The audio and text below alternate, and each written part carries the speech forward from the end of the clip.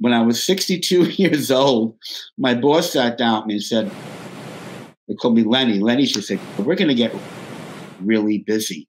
And I know your art is your passion, but you're not going to have a lot of time to really work on your art. We're getting so busy. And she said, I think you have to decide, do you really want to do your art or do you want to work with us? And she said, if you decide to work with your art, we'll support you, we'll help you, we'll work something out. And right away, I said, no, I want to do my art. I don't want to work as a salesperson because who I am is an artist. That's me. That's who I am. Your gifts. And I said, I can't bury that anymore. It's just time for it to come out of me to use that. So they let me go. I was on unemployment. Different things happened.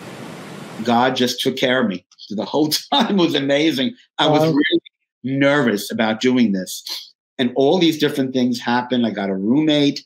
There was money coming in. God just really took care of me through all of that.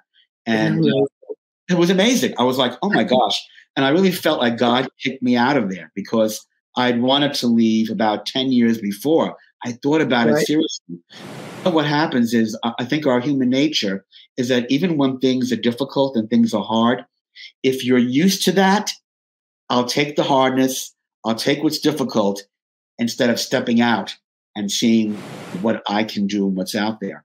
So I was more comfortable with what was difficult and what was harder for me until I got kicked out. And I said, okay, now I have to do it. And I discovered a company that changed my life. It's called Art Storefronts. And they're a marketing company for artists and photographers. And they teach you how to market. They developed my website, got it all together.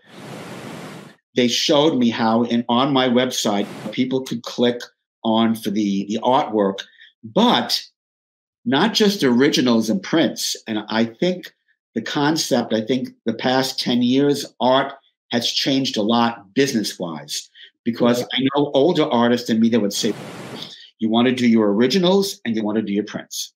And if you do anything less than that, it's like schlotzy. It's not, you want to do tote bags or calendars or T-shirts or things. But I learned from Art Storefronts that there are three markets. There is that upper, higher end that will buy those expensive originals, and those people that have larger apartments with larger walls. And then there's a medium market that might not buy a $10,000 or $8,000 piece, but they'll buy something for $400, $500, or they'll buy a print. A lot of those upper end people don't want a print; they want the original. They want that. Yes, fine. But other people that can afford that will buy a print, and they have options for a 9x12 or something a lot larger. Or if it's at lower end, they'll buy, which what I do is I'll make small pieces that are about this size, and I'll charge $90 for it, $90. And people will buy the $90. So what if you get a whole bunch of people buying that?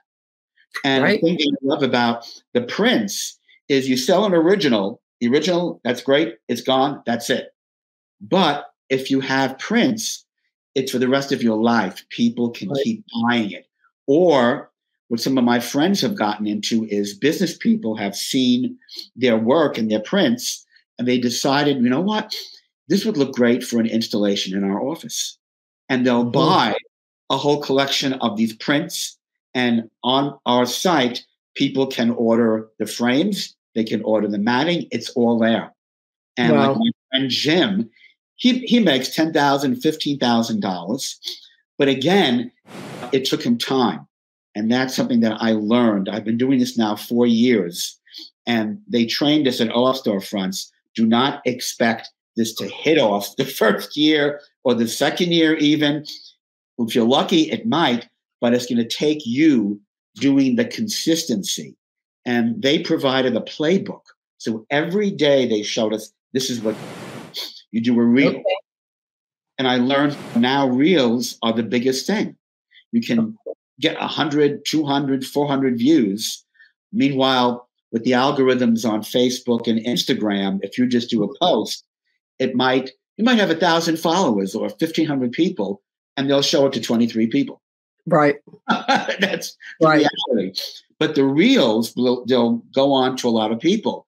So I learned, okay, I got to do a reel. So I got to go live.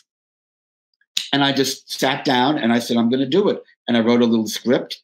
And then as I got comfortable and just being myself and expressing myself, I just talked like I'm talking to you here. And then, one of the greatest things that happened was in the group, I met 2 friends. I met a lady from Austin, Texas, who was a wonderful watercolor artist. And she used to be a graphic design director. And I met this other guy that's in Manhattan, this older guy. And Ben and I hooked up, and he was a photographer, but he also was with Art Storefronts. So we took the playbook, and the 3 of us would collaborate and say, okay, what do you see here? What can we do here? How can we make this more personal to my niche? And that changed everything with being able to connect with other people. Right. And I think that's an important thing as an artist. Do not be afraid and think, oh my God, if I connect with this person, they're going to knock me off. They're my competition. We connected, and I just grew so much faster learning about the business and learning about my people and my niche and what I needed to do. So It was exciting. I became really excited and passionate about selling my art and just posting every day, the Facebook business page, the personal business page, the Instagram, the Truth Social that we're on. And then I connected with 2 Facebook community groups that are specifically in Manhattan. And I do a lot of Manhattan artwork. So I started posting my artwork on these sites and doing them with just the artwork or showing it staged. That's the other thing I learned.